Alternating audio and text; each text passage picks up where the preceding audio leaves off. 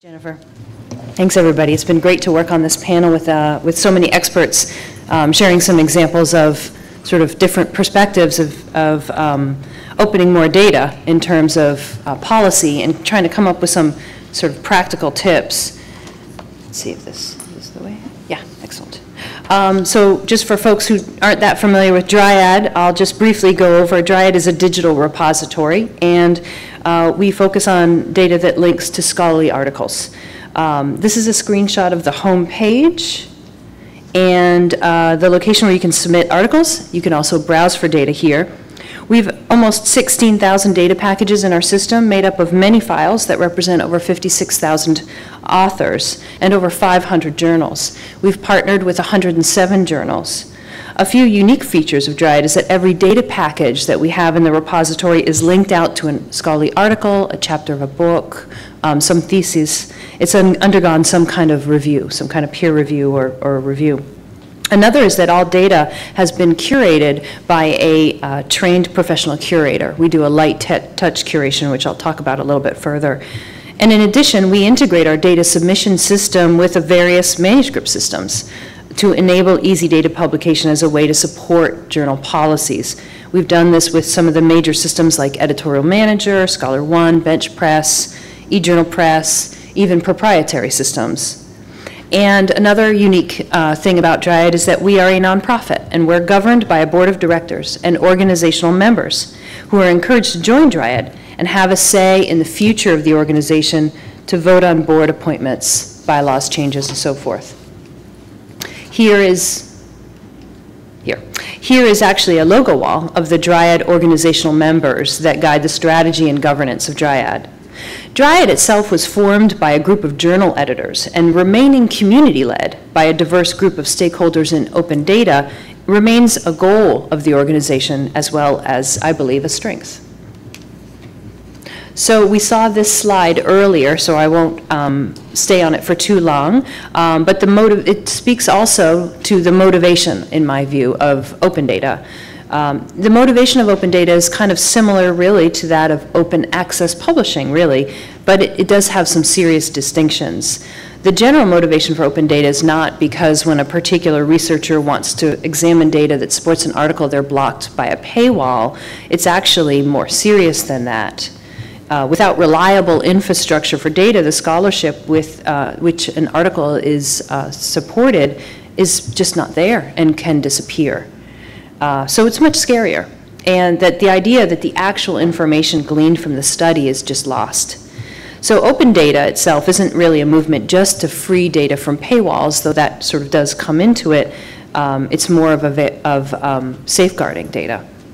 So looking at this slide, you can see, as we mentioned before, that as research articles age, the possibility of finding that data also ages. 17% of the knowledge every year falls. In fact, the likelihood of finding an author's email itself drops by 7% every year. And that, to me, I think speaks to the idea of asking an author for providing data after, that sometimes that's not as easy as we like. So I think really because the odds of finding data or even contacting info for authors drop every year, the best time to provide data for preservation that links to an article is at the time of manuscript submission or before, not after. So a little bit interesting about the origin of Dryad is an example, I think, of policy. Dryad's unique story begins with the Joint Data Archive Policy, or JDAP.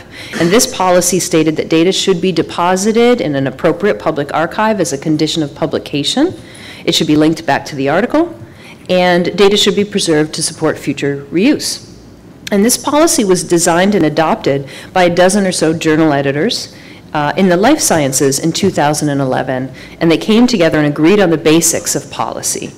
This is an early example of collaboration to standardize and guide a community on the topic of research data and to influence those that may border of that community. And the bringing together of a group of editors from sometimes competing journals to standardize policy really in 2011 was really innovative. Of course, it could be it's a little innovative even for today's measures. And of course, a coffee shop was involved because science. The result was clear and simple data policy that didn't penalize anyone, didn't create unnecessary hurdles, but had a minimum amount of requirements, was high enough level that it was easy to communicate and was communicated effectively. So looking at how impactful policy can be, this is taken from a study of phylogenetic data to see how data availability was indeed impacted by this JDAP policy, and to compare it to the National Science Foundation's policy requiring data management plans, which came out, they were introduced about the same time. The vertical axis shows the proportion of data that was available from articles published between the years of 2002 and 2014, which is shown along the horizontal. And so the first block on the left illustrates that when papers were funded by National Science Foundation, but were not published in journals with JDAP, there was a minor increase in availability after 2011. Contrast this with the middle block. When papers were published in a journal that put this policy into place, even if they were not funded by NSF, the post-JDAP increase was really impressive.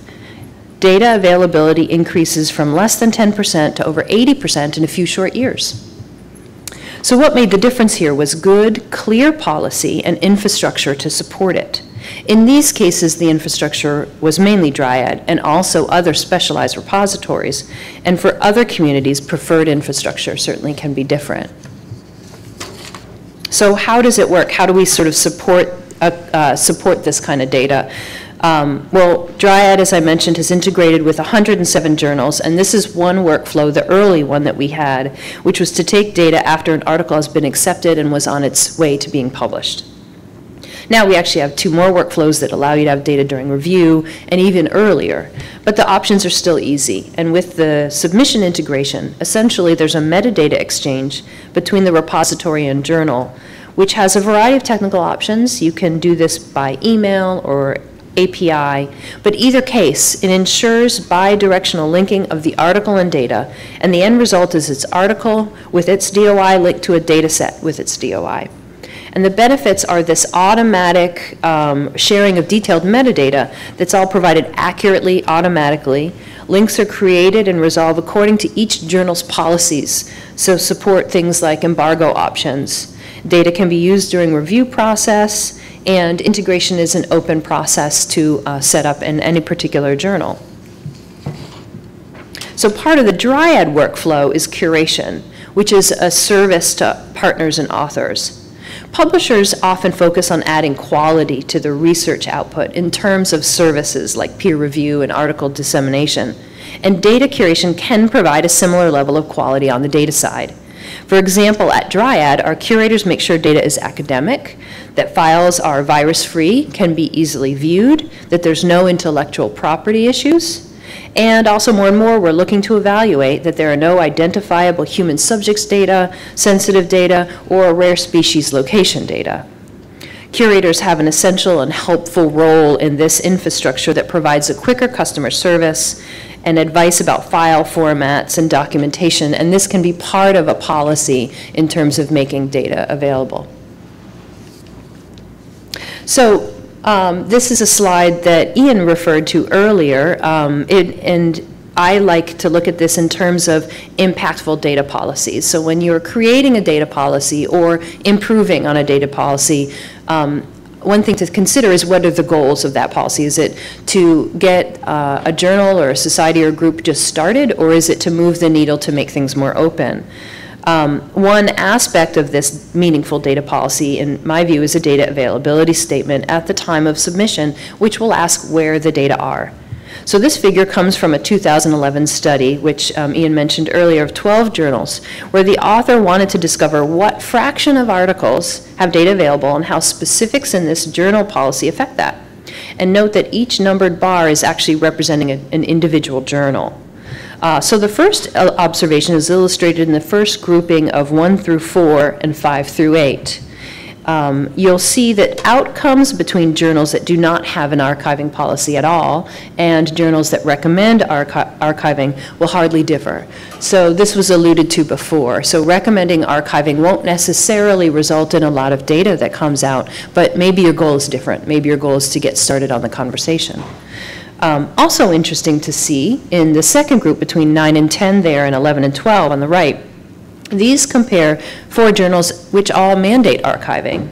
But note that the journals that include a data availability statement, which is under 11 and 12, have a much better uptake than those that do not. So again, if you're mandating archiving and you want to actually see data, then you need to put that, some of that workflow into place.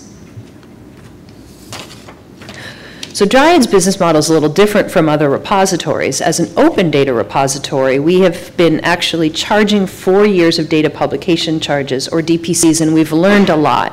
The advantage of the DPC is that it allows for fast growth, it's more scales, it's flexible, it's very transparent. We encourage the DPC as a service linked to publication of the data and curation, and there's no charge ever to access or download data from Dryad. We encourage publishers, journals, societies, funders to sponsor this DPC on the behalf of their authors as part of their data policy. It can be quite reasonable for a journal or publisher to cost out data support in this way, actually. There are many plans available to suit the particular policies or the goals of the usage that you have, but unfortunately many publishers and funders still do not sponsor the DPC as part of their policy and just leave it up to their authors. So recently we did a survey with researchers who pay their own DPC and wanted to know, how is this going? So we surveyed 1,300 researchers who pay the DPC charge on their own to get a better understanding of their challenges when they're asking for reimbursement or finding funds or trying to charge assorted grants. And we received a response rate of 25%, which shows that this topic has a lot of teeth. This slide is from the survey and shows that researchers who submitted a data management plan as part of their grant project, and what we found was that almost half of them had committed to archiving data as part of that plan. You can see this in the first bar on the blue. Those are the folks who said yes. But almost none of them actually budgeted for archiving data, which is in the second group. And quite a few, actually 41%, which is shown on the last bar section, archived the data after the grant period ended. Further, over 40% said that when choosing which journal to submit to, sponsorship of the Dryad DPC does, or may, influence their decision. So what's interesting is to see, in my view, is the researchers depositing data after their grant is ended, because the publication of the paper and the data costs happen sometimes well after that period's ending.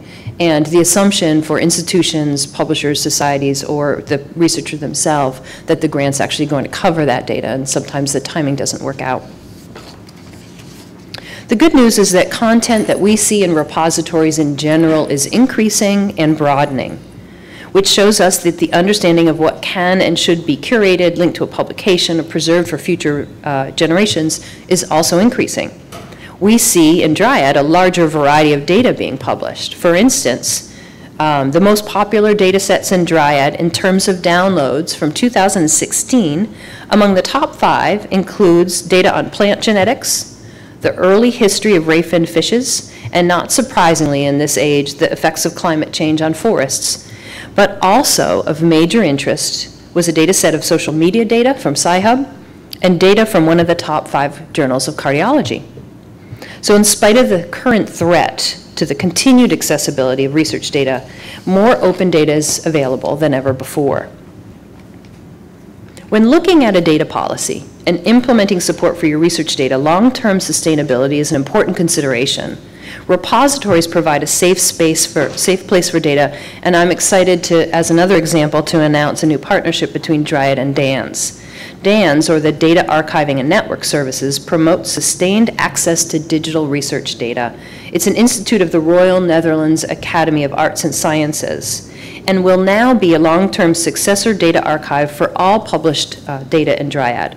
Through this partnership, Dryad authors, users, partners, and people who are downloading data for their studies can be assured that long-term global access to their scholarly outputs will be maintained, while DANS will further enhance its data holdings and support its mission to promote sustained stewardship of digital research data. So this is another great example of why partnering with a repository is good for your data and good for your authors. Thank you.